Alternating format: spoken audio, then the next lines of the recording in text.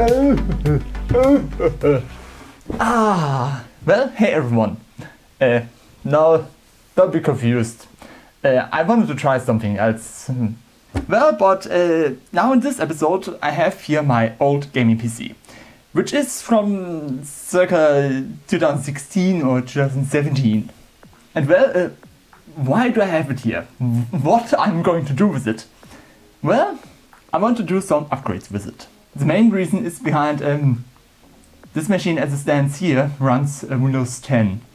And as we all know, I hate Windows 10. And this is the reason why I switched to a Mac computer. But seeing that the support from Windows 10 is dropping at October 2025, it is good to have at least one machine here that is running the latest version of Windows. Yes, but because it is so. I have a MacBook here with macOS running here with an M1 chip here, but it is still good to have at least one up-to-date Windows machine here, like this one here. Yeah, and when I say about upgrades and such, well, I want to do some hardware upgrades and also some software upgrades. And with software upgrade, I mean installing Windows 11 on it. Well, and speaking of hardware upgrades, well, I want to do some things. First of all, I want to install a TPM module. That Windows 11 is happy for having a TPM module inside it. And also, I'm not sure if you're seeing it or not, but there's a water cooler inside for the processor. And I mean, from an efficiency standpoint, it is really good to have a water cooling system in it. Even for some processors, it is really recommended to using a water cooling solution, but the water cooling inside it is a little bit very old. It is from 2016-2017, and I'm not sure if it's still keeping the water inside it or if it's leaking out somewhere in the future.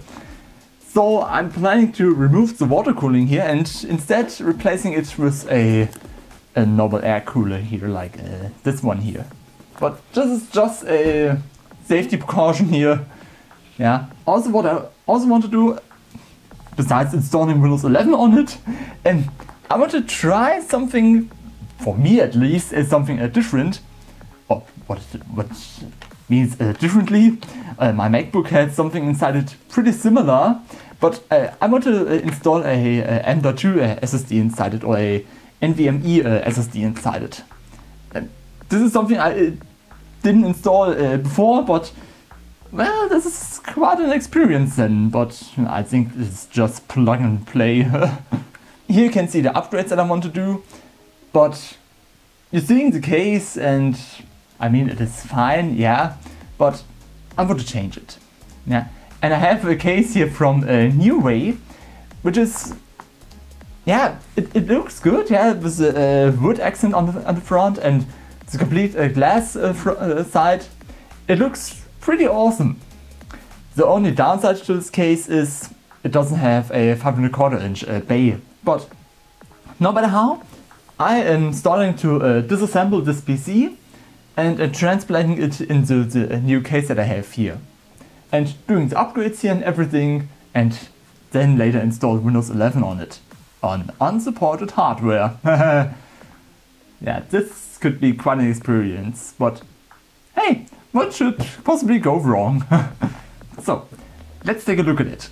Okay, here you can see the PC in a close-up shot.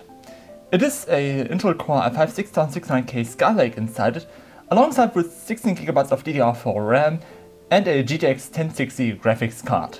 To go aside, there's a 500W power supply, and all of this stuff goes through a Asus Maximus 8 Ranger motherboard. So I'm starting here to disassemble my old gaming PC here.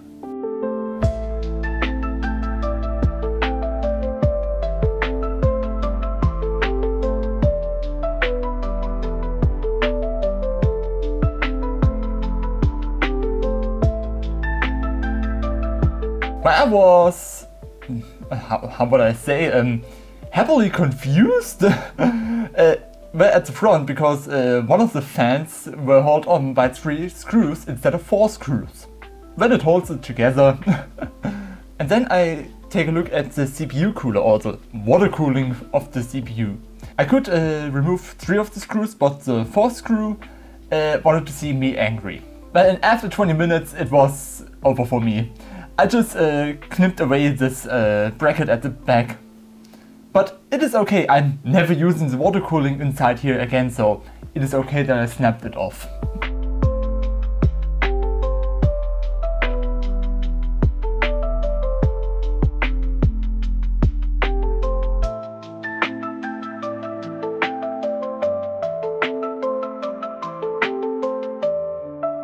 And then I have an empty case. I'm keeping it, just in case. And when I have the mainboard outside, I can install the TPM module and also the new CPU cooler. But let's get started with the TPM module. Yeah, okay, it doesn't fit. It is the same manufacturer and they have different connectors. I'm gonna be honest here, I have the idea to either modify the motherboard or the module by either removing or adding a pin to them, but seeing that the pinout of those connectors are different means that the TPM module is a no-go here. Well, but I know ways around the TPM module and Windows 11. But let's take a look at the CPU cooler here.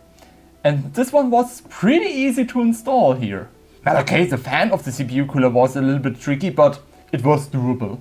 And then I took the new case here, and this is something that you can do on every PC build. Make as many room as possible. Remove anything as possible. This makes it much easier to install all the components inside it, like the motherboard now. And then I can go aside and to add the expansion cards in it, like the Firewire card, the Wi-Fi card, and yes, also the graphics card. My GTX 1060. Then I installed the 4 fans inside it, 3 at the front and 1 at the back. This made for me much more sense for me with the topic of airflow, because the GPU and the CPU cooler is also bringing the air out. And then I added the power supply with its 1000 cables hanging on it. And then I can do a little bit of cable management. But I'm not letting you see it, how I'm angrily put together all the cables and making it neat.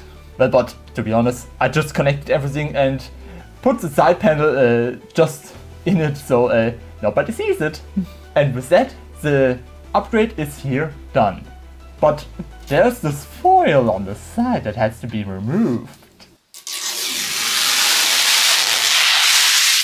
Ah, it's always satisfying. And then I can take a look if everything works after all that I did to it. Okay, and it appears to be booting. Okay, I did forgot to add a keyboard to it, but how I'm going to press F1 if no keyboard was detected? But this is something someone has to explain to me pretty clearly here. Oh well, the BIOS did wanted something, I don't know, but I just plugged in a Windows 11 installation medium inside it, and to this point the system didn't really had some complaints that the hardware is unsupported. But yes, at some point the system has reported that the computer is incompatible with Windows 11 because of the missing TPM and the incompatible CPU here. But there's a way around. For that you have to press Shift and F10 at the installation assistant to open the registry. And inside it you have to create a new key and inside it a dword value for the TPM check. Well, I've looked at on the internet myself, but after I've configured the hard drive and everything, there was no message of incompatible hardware. I don't know why Microsoft has it inside it that we need the secure boot and the TPM check in it. Well, I think I give them a call tomorrow and ask them who the heck came to the idea of making these requirements.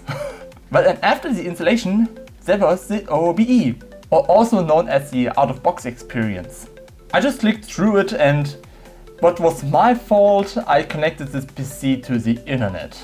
Okay, the computer did some updates then, but I didn't understand why, because I created the installation medium a few days ago, so why? And inside it, the setup is pretty lying to me. It says good things come to you. Yeah, right. Because after that it came. There was no way around the Microsoft account. And I was really enraged. I mean, listen to yourself, yeah? Mann, ey, hier, diese... Hier, das ist... Ja, das sollen sie mal richtig hier, die von Microsoft. Ja, wenn sie so was sagen hier. Ja, das ist ja hier. Jammer. Ihre Leute hier mit Microsoft-Konto, ihr könnt... Well, I was angry. Yes, probably there was also a way around this Microsoft account, but at this time I was super annoyed by it that I just angrily typed in my Microsoft account in it. This is something I'm pretty happy about macOS or Linux. Okay, macOS is based on Linux, but on those two systems you can create a local account by default. Well, I almost wanted to say, if you don't believe me with the local account,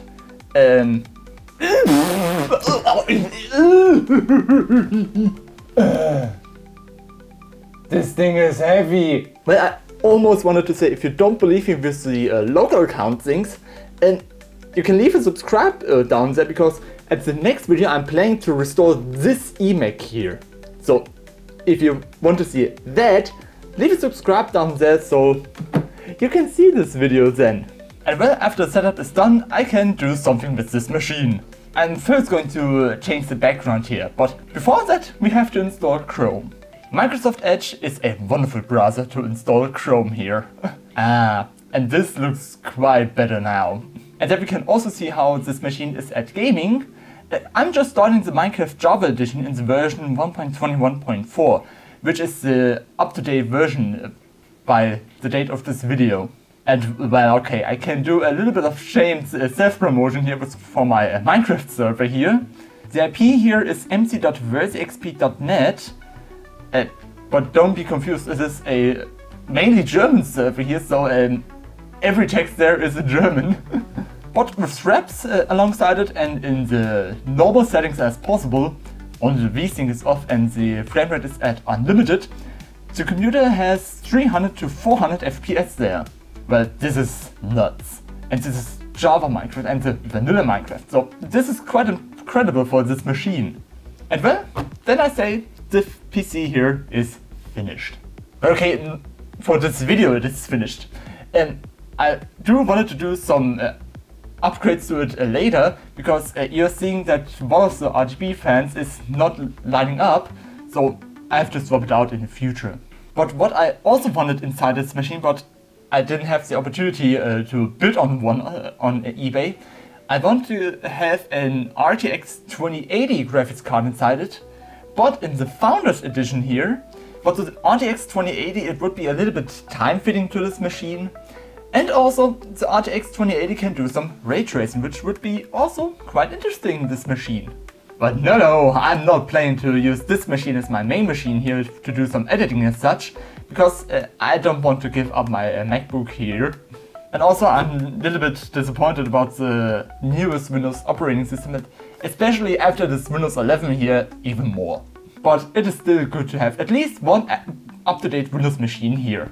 But what do you think about this build here? Or do you have any recommendations what I should do with this machine?